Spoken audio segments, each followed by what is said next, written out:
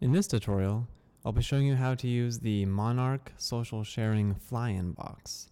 The Flyin box is a box of social media sharing buttons that will slide in or animate in from the bottom of your screen based on your own customizable triggers.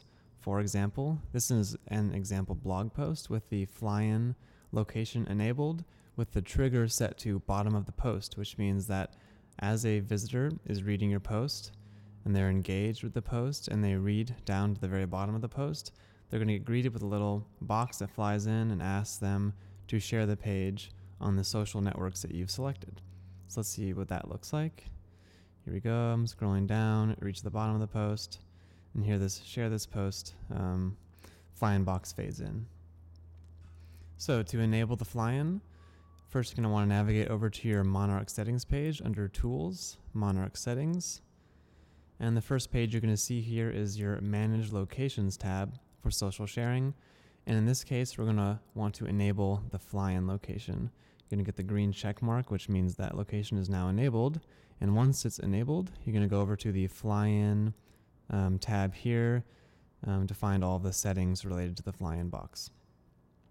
We have a lot of stuff here, the icon style, shape. You can adjust the title and the message, a bunch of display settings, color settings, and finally post type settings, which control where that Flyin appears on your website. So let's play with a few of these just to see how things work. First up is the icon style. That's basically the hover animations. You can preview these animations right here in the dashboard. Just hover over them and see which style you think works best for your website. Right now I have this nice flip animation, but you can make it a bit simpler here and just choose this basic darken animation. Next you have your icon shape. So in the preview I showed you a moment ago, I had the rounded rectangle selected, but you can choose a normal rectangle or a circle. So let's try changing to circle and see what that looks like. I'm going to save and update our page so we can get a look at that. So here we go. It's been changed to circle icons, and the animation is no longer that flip animation, it's just a simple darken on hover animation. Okay, going back to the settings, I'm going to switch back to my rounded rectangle. And next up, you can adjust the title and the message. So you can say whatever you like here.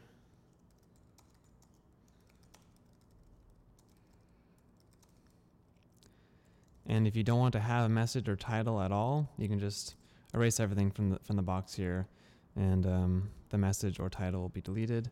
The title appears above, the message appears below. So let's refresh. See, I changed the title here and I removed the message. So yeah, you can adjust those as you see fit.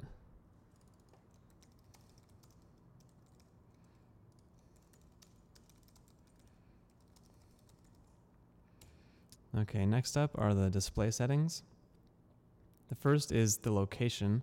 So you can have the slide in either come in from the bottom right or the bottom left. And right now we have it on the right, but if we changed it to the left and refreshed, you see it come in over there. Change that back to right. The icon alignment. This adjusts where the icon within the buttons is aligned, either to the left or to the center. So let's try changing it to center to see what that looks like.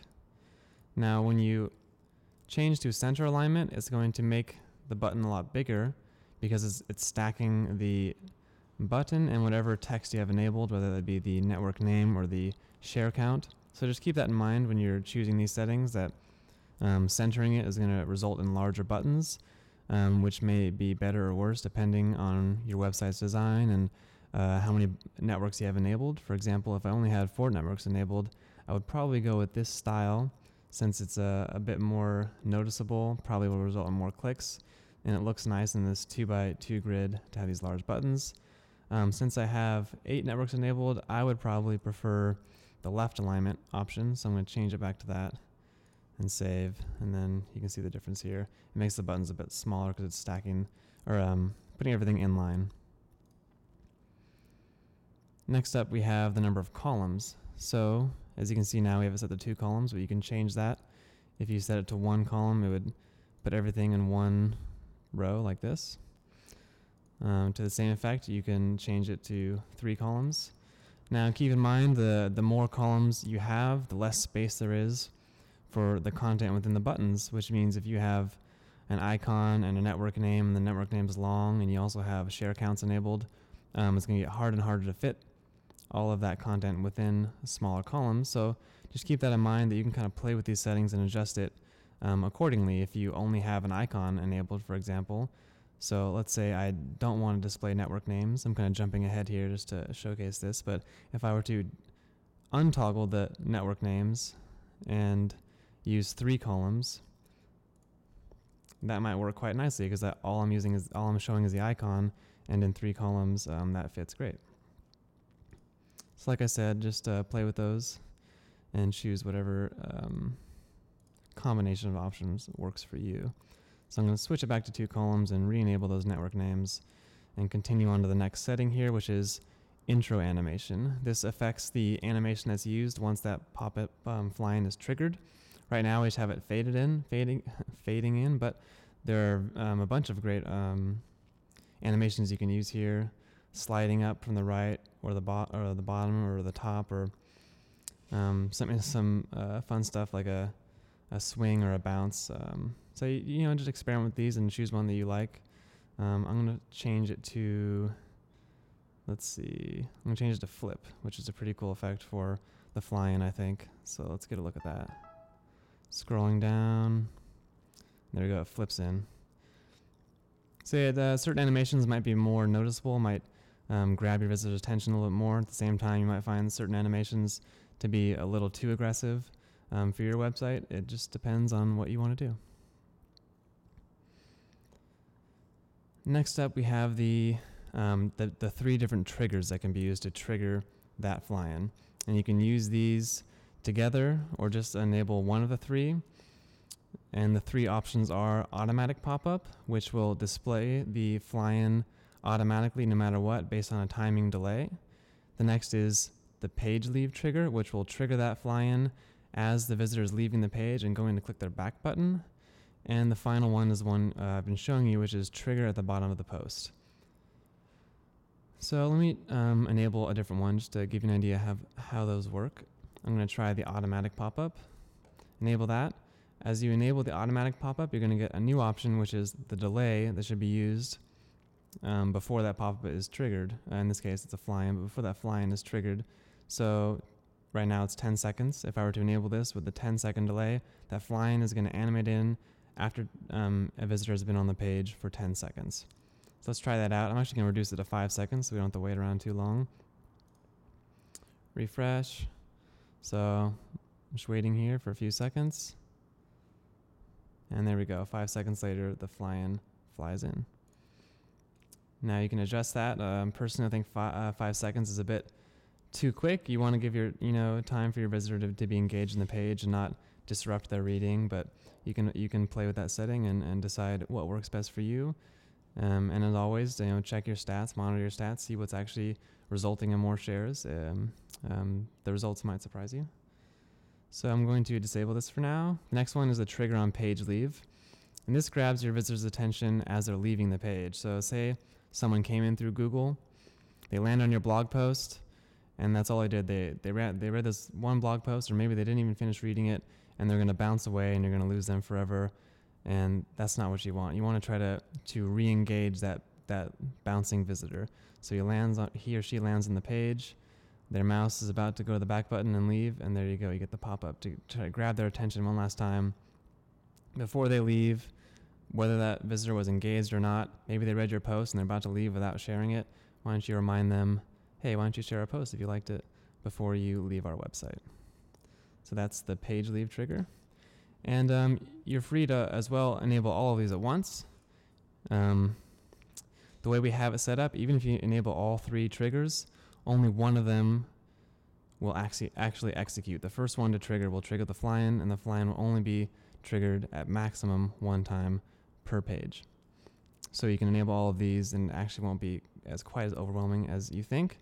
And you can also kind of play with these triggers in combination with your pop-up to get good results. The pop-up has the same exact triggers, so you probably don't want to have the same exact triggers enabled for your pop-up and your Flyin, but you might want to have a combination of the two. For example, I think having the bottom of the post trigger for the Flyin in combination with the page leave trigger for the pop-up would be quite good. You get the Flyin coming in as your engaged visitors are reaching the bottom of the post, and you also capture those bouncing visitors who might not be in so engaged with the pop-up.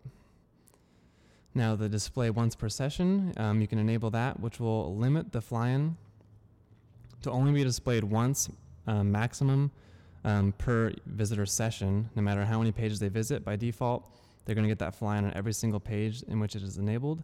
But if you think that's a little bit too aggressive, you don't want to annoy your visitors too much, you can enable this, and they will only see a pop-up or Flyin one time based on the session duration, which is in days, and you can adjust that. So let's say you want your visitors only to see the Flyin once per week. At maximum, you can set that to 7 days, and that's what that will do. Display share counts, that will display share counts next to the icon, which will tell your visitors how many times a post has been shared on any given social network. And you can also adjust the minimum count display for that count, which will act as a threshold and will not display the count until that threshold is met. So for example, if you only want to display counts when a post has been shared more than 30 times, then you could set this to 30. And in the hypothetical situation that your post has been shared 30 times on Facebook, but 0 times everywhere else, you only get that 30 share count, and you won't see a bunch of zeros, which I think could be better for you if you have a new blog and you don't want to show everyone how little your posts are being shared in the beginning. You might want to have a threshold set to counts. So let's just enable counts so I can show you what that looks like first. There you go. You can see the 0 has been added there. Okay, removing icon spacing. This will simply remove the spacing in between and around the different buttons here. You can see there's a bit of padding all along here if you want to remove that. It's simply a design choice that you can make, and it will take away that spacing and make it turn into like a big block of buttons, which is a pretty cool effect. And if you like that, you're welcome to turn on that setting. All right, the final setting here in our display settings is the hide on mobile devices setting. This will disable the Flyin on mobile devices such as phones, which can be useful if you have a bunch of different locations enabled, such as the pop-up and the Flyin and the social sidebar.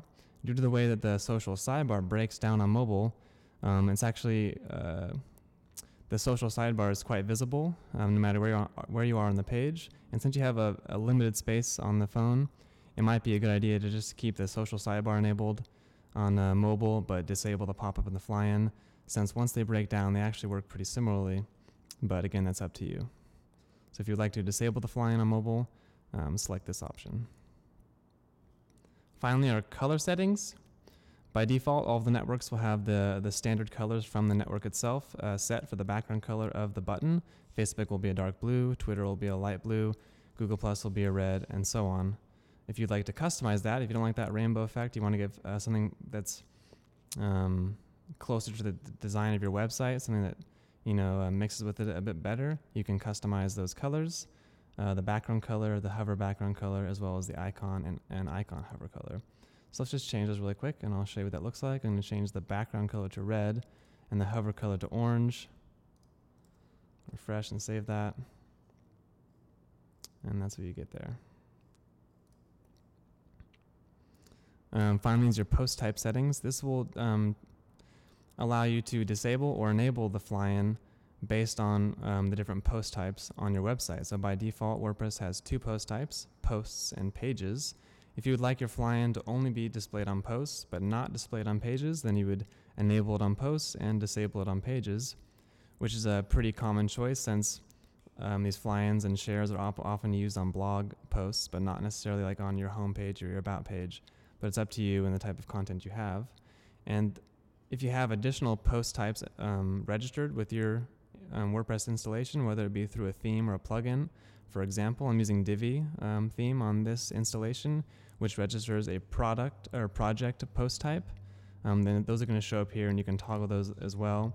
If, for example, you had WooCommerce enabled and you had the product post type, that would show up here as well, and you can enable or disable the Flyin on those post types. So one last setting here that I skipped over is the display total shares option. So this will, if you have display counts enabled, this will tally up all the shares from all the different networks you have enabled and create a total tally, and it'll place it above your sharing buttons. So I'm going to show you what that looks like. Here we go. See, there's the total shares here. In this case, I don't have any shares on my page, so the total is actually 0. But if you had shares on various networks, that would add up to a count that equaled the sum of all the shares. And you can also enable the text color of that total share to light or dark. If you've customized the background color of the Flyin box, then you can change this color to light or dark. And that's a basic overview of the Flyin box for Monarch.